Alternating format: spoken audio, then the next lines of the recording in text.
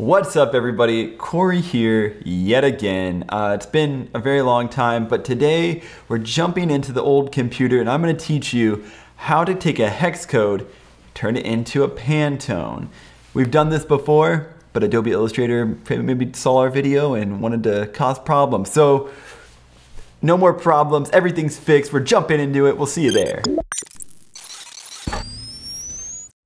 Okay, we're doing this lightning speed round, okay guys? No wasting time. We're jumping into here. You wanna take a hex code, you wanna make it a Pantone. I'm gonna show you how to do it. We'll swing on over to the computer. This is my Illustrator file and we got this cool design, but what colors are these? We got some red, we got some gold. We're just gonna highlight this whole thing, Command C, we're copying it, and we're jumping over to Photoshop. We used to be able to do this in Illustrator, then they kind of took that feature away from us, so we have to do it in Photoshop now. I just pasted the design in Photoshop. Here are colors, and we're gonna hit the letter I for our color picker.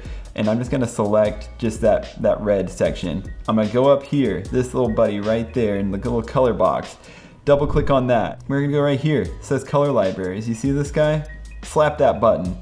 And you're gonna have this little drop down menu up here.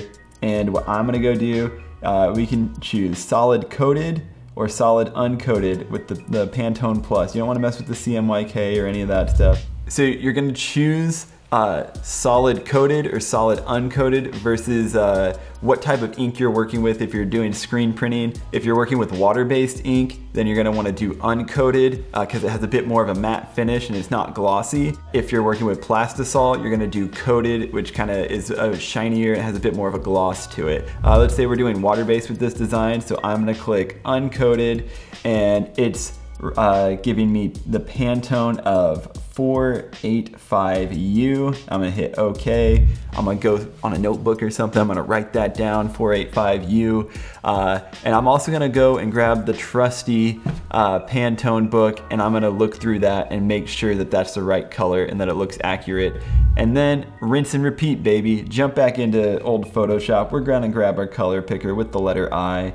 And we're just gonna click on the little gold section, double click up here, color libraries, and we still got the uncoated pulled up, and it's recommending 124U.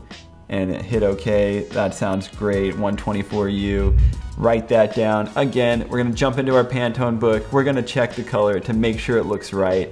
And if it does, then cool. We've now chosen Pantone colors. It's pretty easy. All we're doing, hopping into Photoshop, grabbing the color picker, going to our color libraries, choosing our Pantone. It's right there, it tells you. I've made this video before, but it was in Adobe Illustrator. They kind of put a paywall for some reason in front of being able to choose Pantones in Illustrator. So they haven't done that in Photoshop, so now this video is being made because the last one I made was slightly irrelevant now. Hopefully this made sense for you.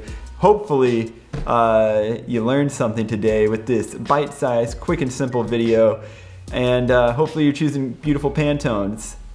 We'll see you there, we'll see you in the air, and we'll ARF on you later, little doggies. ARF!